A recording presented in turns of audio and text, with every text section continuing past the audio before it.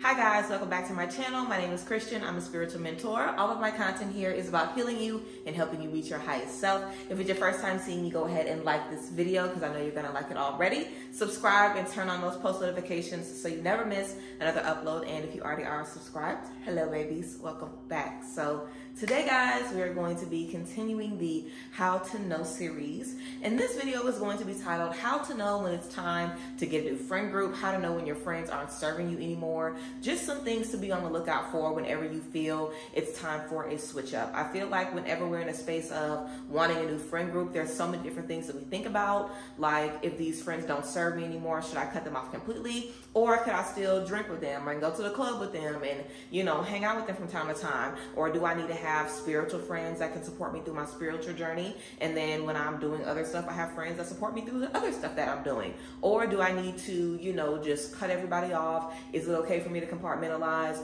Will I still be tempted to, you know, step into my old habits and things like that if I have these people around me or not? So there's a lot of different things that goes into, you know, how you should move and how you should navigate the question of how do you know when it's time to switch your friend group around. So let's go ahead and get into the video, guys. So regardless if you feel it's time for a new friend group because you're going through a spiritual awakening, you're moving to a new place, you know, you're trying to break off of an unhealthy habit or an addiction even, you're trying to, you know, cut ties with a certain type of energy or a certain type of person, whatever the case may be, you know, there's a lot of different reasons that we transition into different people with different needs. And I feel having different needs is really the basis of needing a different type of friend group, you know. Realistically speaking, if our needs were the same throughout our entire life, you really could keep those same friends that you started out life with. You know, you wouldn't really need anything else. You would really be satisfied. But because we are always changing, we're always growing, our needs change a lot as well. And I feel like in life, maybe your needs don't necessarily change, but I feel we get into a lot of friendships because we think it's what we need, but in the end we realize this wasn't what I need. This is what I need. So I feel like we can even sometimes be confused about what our needs are in friendship, where we make friends because maybe we're both entrepreneurs, or we're both on our natural hair journey, or we're both trying to be content creators, or we're both, you know, new to the city. We're both starting this new job at the same time. You know, there's so many different random reasons why we make friends. And I feel like when it gets down to the nitty-gritty, when it gets down to real life, none of that stuff really matters. You know, what matters is, will you have what you need in those most important moments? And I feel when you're very vulnerable, when you're in spaces where you're feeling depressed, anxious, confused, you need your support system to be able to, you know, lean on. You need people that can push you forward. When you don't have the strength to pray for yourself, you need somebody to be like, hey, it's okay. Imagine if you have a big problem with self-doubt, you know, but you're very, very successful. It's just about having a good support system behind you that can push you forward. But typically on a day-to-day, you deal with a lot of self-doubt. Imagine if you had a friend in your life that, you know, you told them about a problem, and instead of offering solutions or, you know, them trying to help you de-stress or them trying to help you get in a better mindset, all they talk about is, oh my God, are you sure that happened? Oh my God, that's terrible. What are you going to do? Oh my God, oh my God, oh my God. As if you weren't already going to be anxious enough about it. Now you have somebody that's feeding into the worst parts of your subconscious. So I feel that's a big red flag to know it's time for a new friend group. Do the people around you feed into the worst parts of your subconscious? Do they feed into your ego? Do they feed into your insecurities? Do they feed into your jealousy? You know, do they sit around and talk about people so that makes you feel like you have to sit around and talk about people? You're trying to get away from that kind of activity, but whenever you're around them, that's the only topic of discussion, what other people have going on and putting down everybody else. So just because of habit and, you know, they're in your space,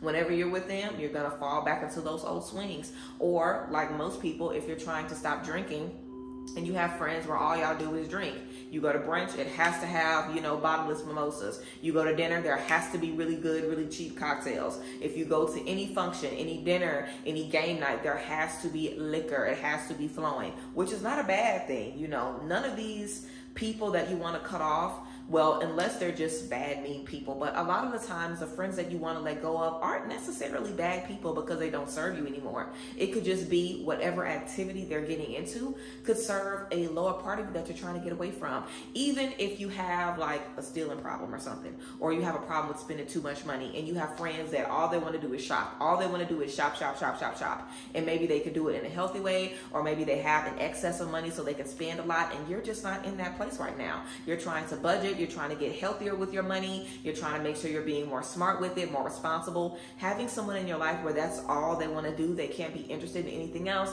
they can't seem to have time for anything else, that might not be the best person to have in your life. Now, does that mean that you need to totally cut them off and remove them? No. That's why I said, sometimes it can be confusing because it's like, this person doesn't serve me anymore, but what does that mean? I think the first thing you should always do when you realize a friendship isn't serving you is to have a conversation.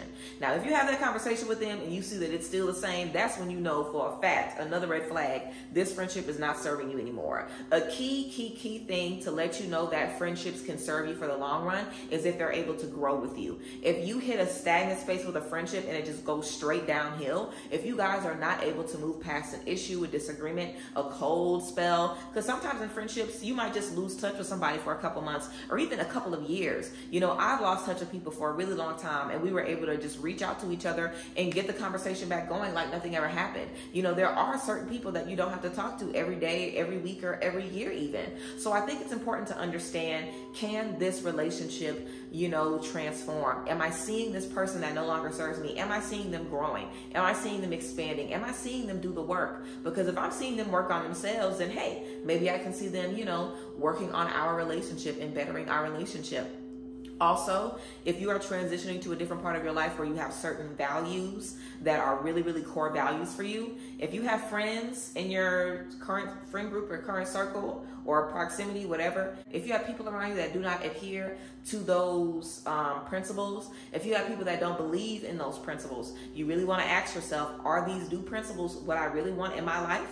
Because if I really want it in my life, I might have to remove myself from these friends. Now, it could be really, really extreme. Like, let's say you start to, begin a spiritual practice that's really, really strict, and you don't want to be around people who are maybe abusing substances or not taking care of themselves, or, people are in very toxic relationships and they don't want to leave. If people have bad habits and they just keep doing them, some people are just toxic, So if you know that you are trying to leave the toxic version of you behind and rebuild a new version of you, and the people around you, you know for a fact that they are not going to change, they're not going to budge, they're going to stay where they are, then you have to ask yourself, are my principles worth me starting over? Because a lot of times you do have to start over, especially when you develop principles that say, I'm not going to lie anymore. I'm not going to gossip anymore. I'm not going to hide my feelings about a friend. I'm not going to hold my tongue when it's time for me to apologize. I'm not going to hold my tongue when it's time for me to express myself.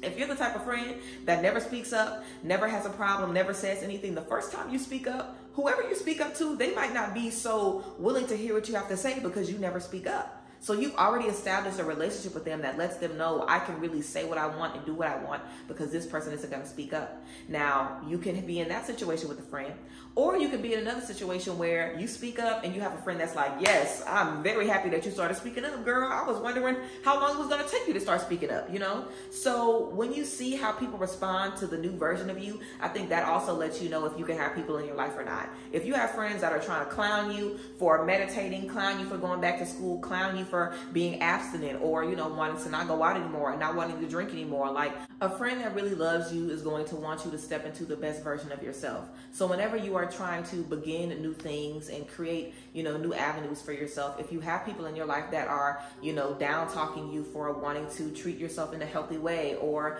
they laughing at you for wanting to be vegan or wanting to stop smoking or wanting to stop drinking or wanting to start going to church, like they're talking about you or cracking on it, or every time you bring them going to the gym, they joke about how you never gonna be able to, stick with it because, oh, remember that challenge that you did, girl? Well, you didn't commit to that, that lets you know that those aren't people that you cannot grow with.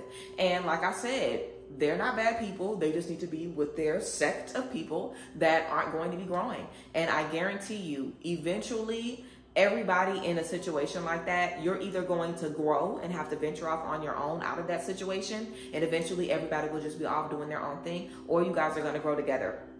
Period. You're either going to grow together or grow apart. And I think that's why it's really important to not try and hold friend groups together. And this is something that I'm really learning too.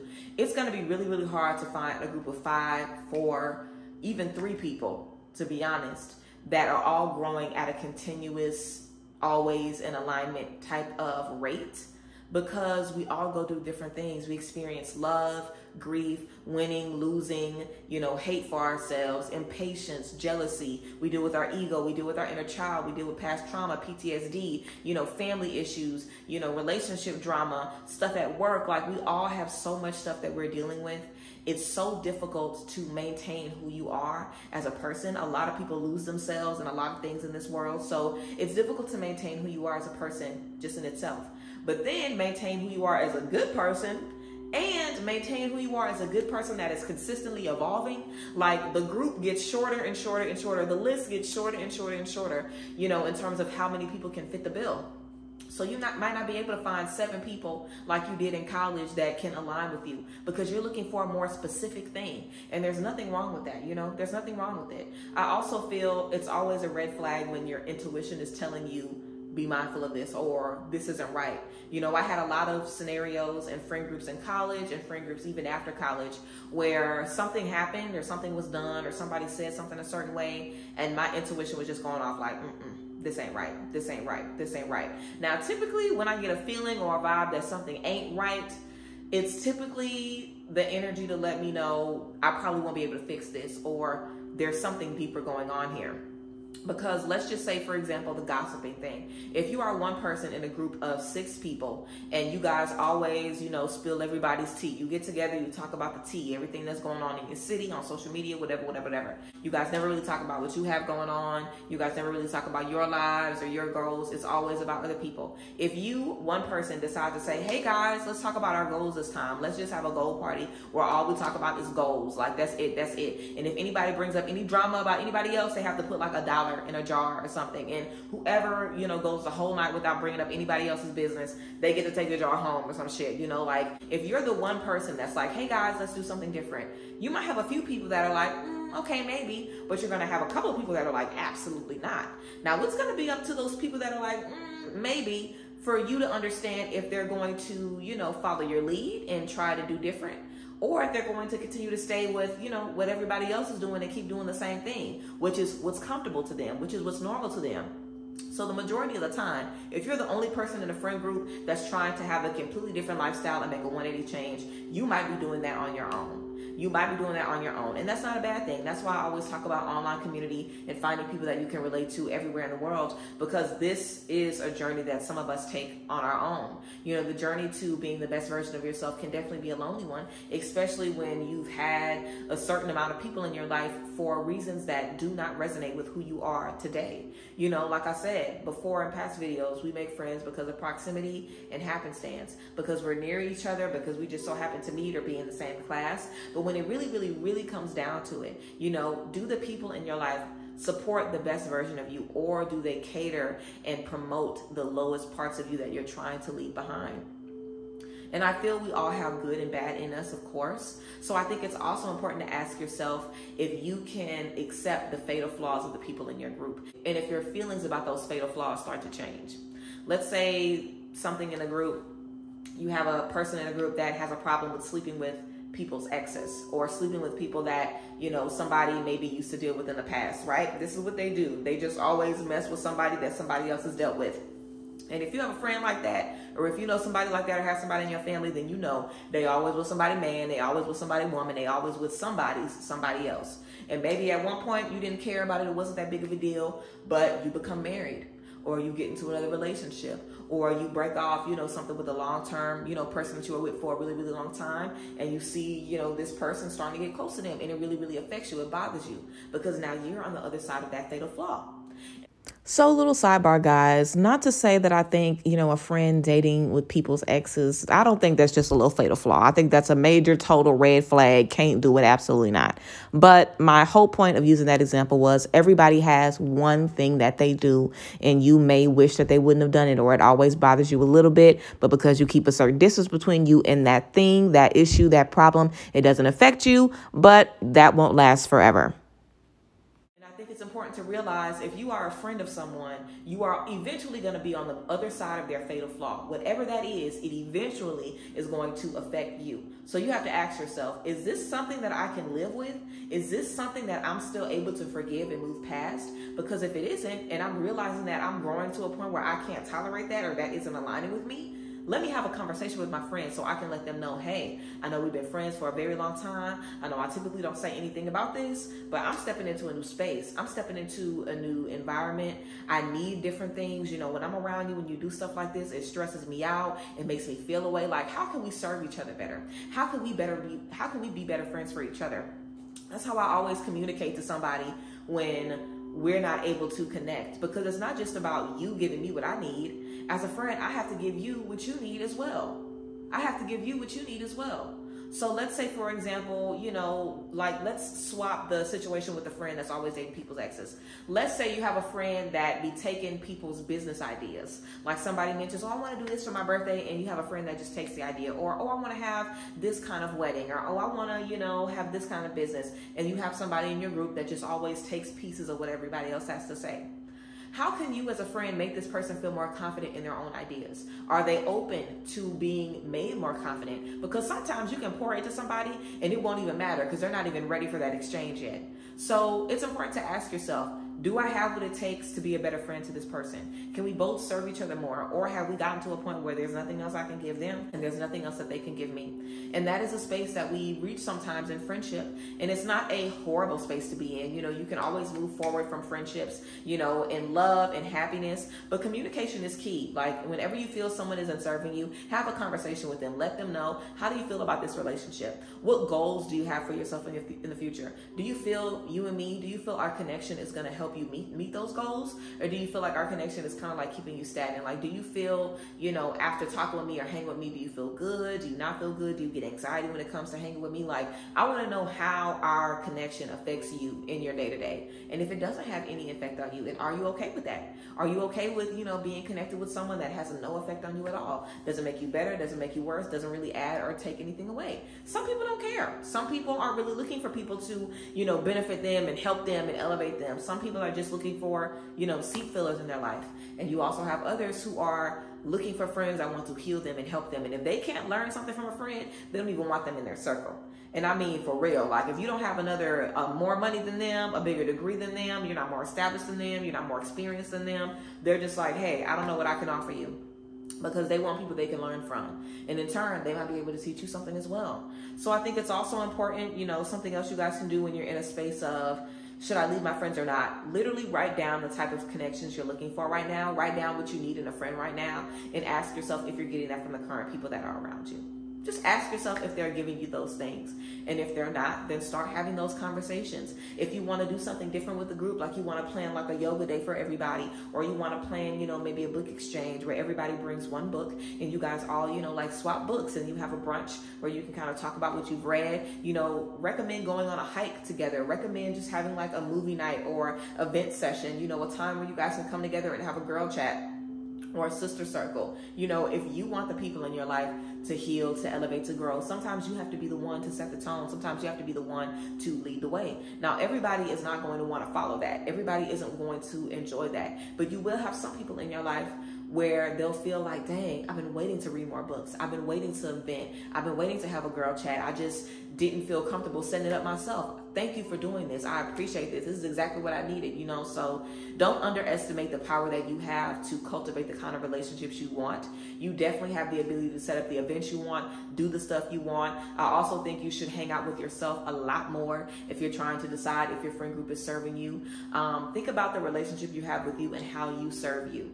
How do you serve you on a very, very basic level? Cleaning up after yourself, taking care of yourself, cooking for yourself, feeding yourself, making sure you feel good, making sure you feel satisfied when you're having a rough day. Do you take it easy on yourself? Do you like to push yourself? You know, think about how you treat you and ask yourself, you know, how the people in your life can add to that. Or are they undoing the work that you're doing? Are you building yourself up every day and then you go see a certain friend and they tear you down? Are you motivating yourself every day and then when you go see a certain friend, y'all are supposed to do business stuff, but it turns into no business, all play, all games, all jokes.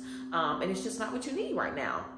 And like I said, We all will have different types of friends that serve us in different ways. It's important to figure out how someone can serve you being themselves.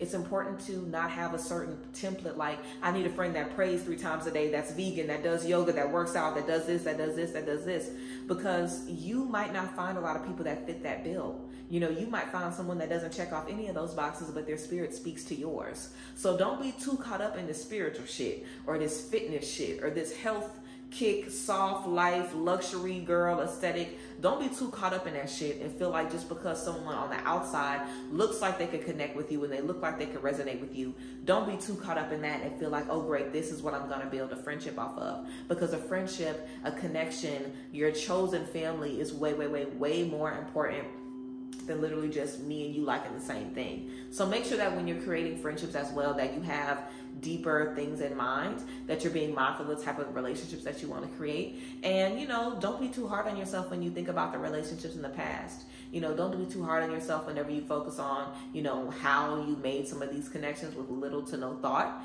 Allow yourself to grow, allow yourself to expand, allow yourself to meet different people that show you different things. And everybody doesn't have to be your friend. You know, everybody doesn't have to be your friend. Like, I feel right now I'm really in a period of meeting people, and I might not necessarily, we might not be talking in 3 or 4 years, but everybody you meet doesn't have to be in your life forever. You know, you can meet somebody and they can serve you and make you feel good for 6 months, 7 months, 8 months, and then you guys can support each other, you know, just online. Like when I was in Atlanta, and I was only in Atlanta for 6 months, I met a lot of great people that I saw all the time, I hung out with all the time, I kicked it with them all the time. I don't really, you know, see them that much or, you know, talk to them that much anymore, but I follow everybody on social media. I always support them. They always support me. I love to see them doing good, and I always tell them how proud I am of them, and they always do the same thing for me and motivate me. So sometimes you can share a short moment in your life with somebody, and they can kind of really go on to, you know, bless you and send you those beautiful, you know, high vibe energies even from afar. So really challenge yourself to feel differently about friendship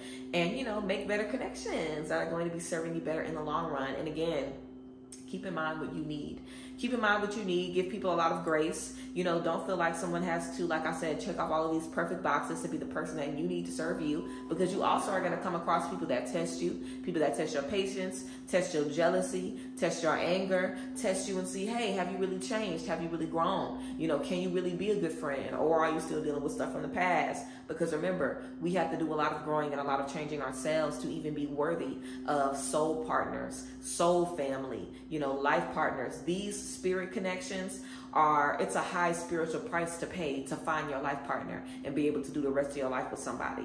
If you found your life partner, you have to be somebody that has done a lot of spiritual work, or you got to be ready for a lot of spiritual work. And a lot of people are not. Like, that's why I feel like a lot of people are on this journey solo, because adding other people in it just gives you another level of responsibility that you would not believe. Like, if you're supposed to be doing shadow work, yeah, you do your shadow work when you're on your own. Let you get a partner. Let you get children. Let you, you know, start running a business and having to work with people. You won't be able to not keep your shadow in check. It becomes mandatory to do the shadow work.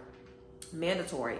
Let's say, for example, you have a lot of ancestral stuff about friendships and, you know, making connections. It will become mandatory for you to do that work. And if you don't, your relationships will crumble. Your relationships will crumble. If you don't deal with that jealousy, get in some relationships. It will crumble, because the people that are in your life, like I said, y'all, love is it is the greatest vehicle for change.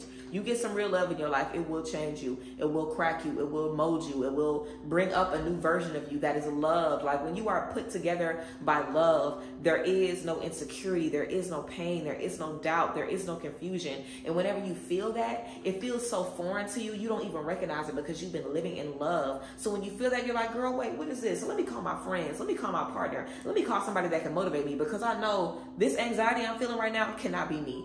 And then what do? Girl, don't worry about this. You know God got you. You know what's all going to work out in your favor. They inspire you. They motivate you. They give you that energy that you need, and that keeps you on track. So having the right people in your life literally makes a world of a difference. If you guys are interested in online community, you can check us out on Instagram at Sacred Solidarity. Link in the bio, there is a link to a group me where you guys can check out a group chat if you guys are interested. But yes, guys, that is how to know if it's time to step into a new friend group, and some things to be thinking about if you are looking to transition into a new friend group or just meet some new people. But yes, guys, I appreciate y'all. I thank you guys for being here. Let me know how you felt about this video. Comment down below. Of course, you can book private sessions with me and connect with me by checking out the links in the description box. I love you guys, and I thank y'all, and I will see you guys next time as always. Bye, guys. Bless.